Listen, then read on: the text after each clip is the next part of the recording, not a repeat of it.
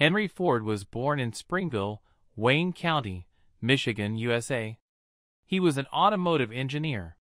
In 1915, American President Woodrow Wilson received Ford and praised Ford Motor Company.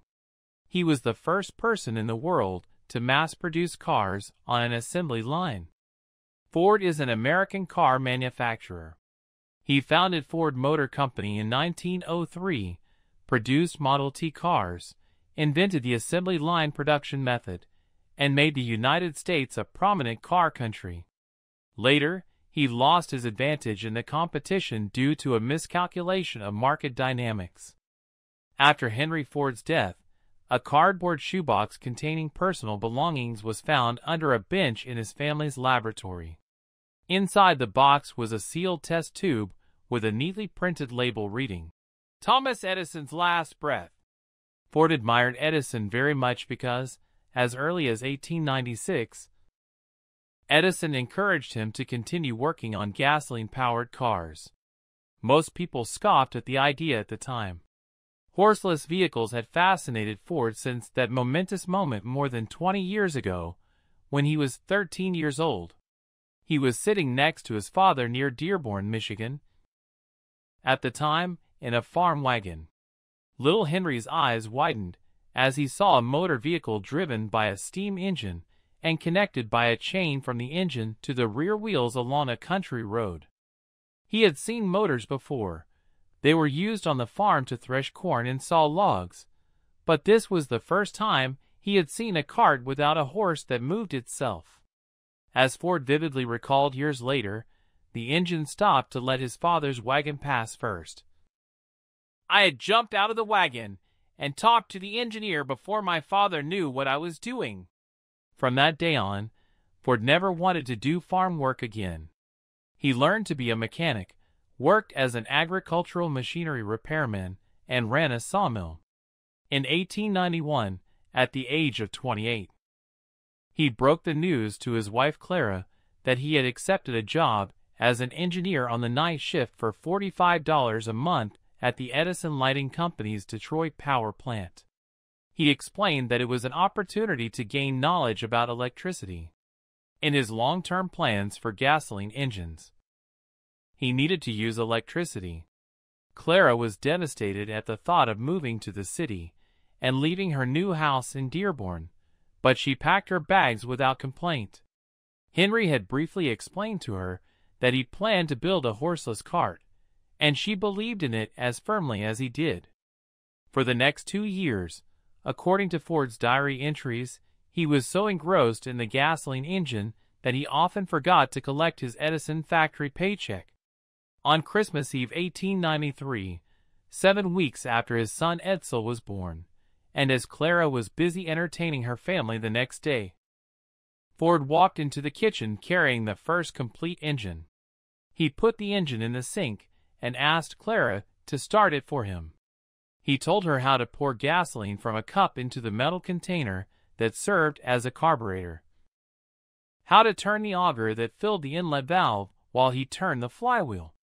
He hooked up the natural spark plugs to the electricity in the house and signaled Clara to start pouring oil. The engine, it had only a single cylinder, produced by a length of gas pipe, puffed and quivered violently, shaking the sink and shooting tongues of flame from its exhaust valve. Ford watched it spin for a few minutes. Then he waved Clara aside and stopped the engine. The engine was running, and that was all he needed to know. He immediately devoted himself to the study of the 2-cylinder engine. The house Ford rented in Detroit was a 2-family, half-occupied residence with a brick shed at the back where the tenants kept coal. Ford used half of his cabin as a workshop. It was here, at 4 o'clock in the morning on June 4, 1896, that he completed the first motor vehicle, pulled it out, and drove it along Great River Boulevard and on to Washington Avenue. Here it broke down with an ignition failure. 2 months later at the Edison Convention in New York, Ford was introduced to Edison as the manufacturer of the car. Edison wanted to know more about this. He saw Ford's sketches on the menu and said, You've made a self-fueled, self-contained contraption. That's the thing. Hold on. Keep it up. Ford walked away from the party with a buoyant air. Ford didn't invent the car, but he was the first automaker to pursue the mass market, while most other automakers were designing expensive playthings for the rich. Ford wanted to make motor vehicles that were strong and simple in mechanics, light in weight, and easy to assemble so that their price would be within the reach of the common man. He found the answer in the Model T, later known as the vintage Ford or cheap car, and the assembly line. The assembly line slashed the time to assemble the chassis from 14 hours to 1 hour and 33 minutes. As assembly plants were established across the country, Ford produced the Model T at a rate of 1.6 per minute, producing 15 million of the model in 19 years. Between 1917 and 1927, nearly half of the cars produced in the United States were Fords.